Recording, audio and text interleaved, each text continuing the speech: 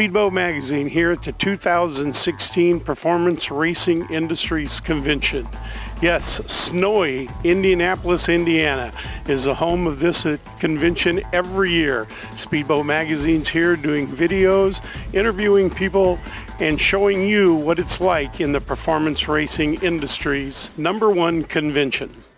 Hi, we're in the Lucas Oil booth here with the founder of Lucas Oil, Forrest Lucas. Also to my right is the voice of radio, TV, and MavTV, Dave Despain. Gentlemen, thank you both for being with Speedboat Magazine.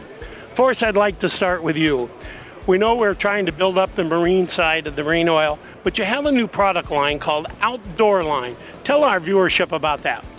That's a line of firearm oil, everything you can think of for cleaning or lubricating your guns. And any kind of gun. You know, we have one that odorless for hunting, but one for the AR-15s, and we've had a lot of professional shooters test it out, and they went way more shots than they ever thought possible.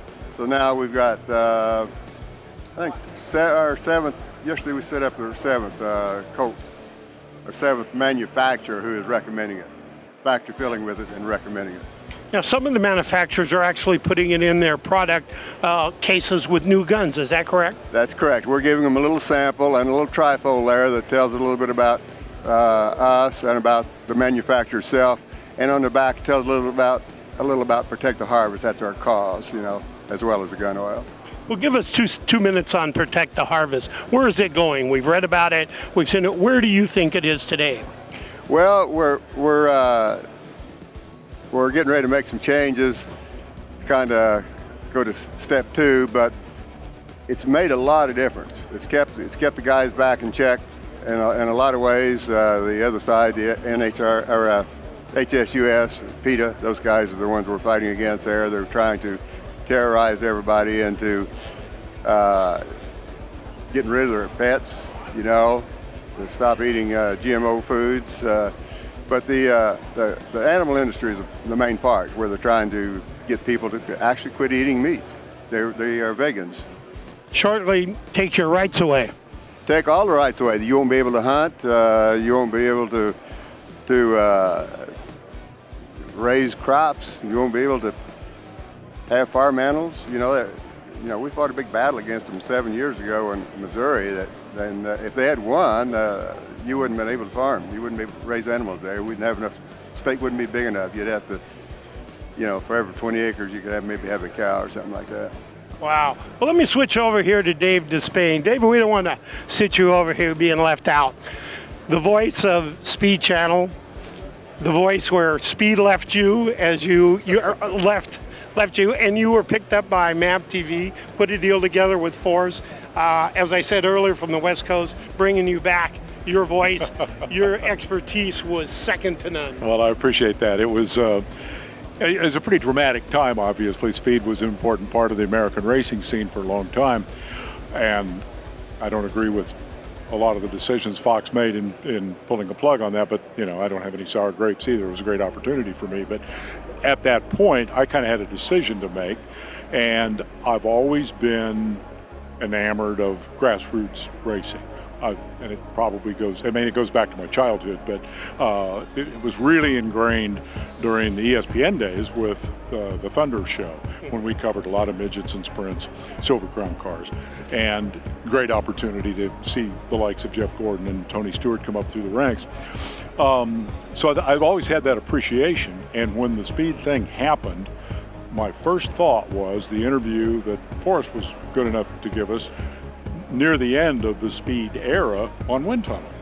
And I realized the extent to which we thought the same way about grassroots racing.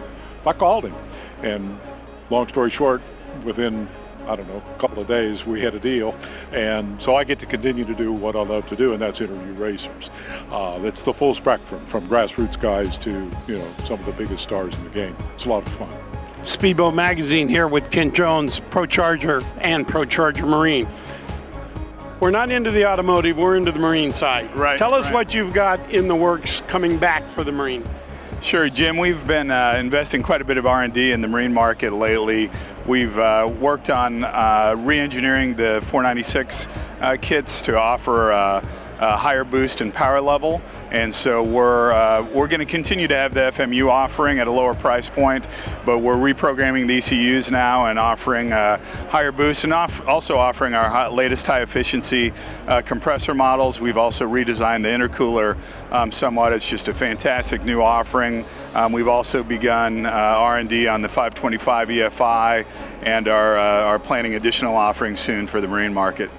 Well, the marine market has not been in your forte for quite a while. When the economy kind of tanked, you kind of pulled back a little bit, understandably.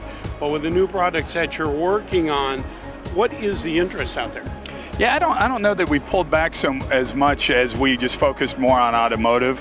We've had tremendous growth in the automotive market. We're the world's largest aftermarket supercharger company. We've doubled in size over the last 3 to 4 years, and so we've been investing in the right opportunities.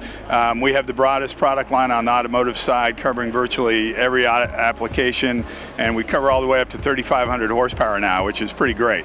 But given all that progress, it's time to work on the marine market. We also were busy inventing the world's first programmable ratio supercharger. We've got over 5 patents on that product. You can actually program the supercharger ratio on the fly. You can control it from the cockpit via a touchscreen. Just a great new product, and part of our R&D in the marine market is exploring how well that product would work in a marine application.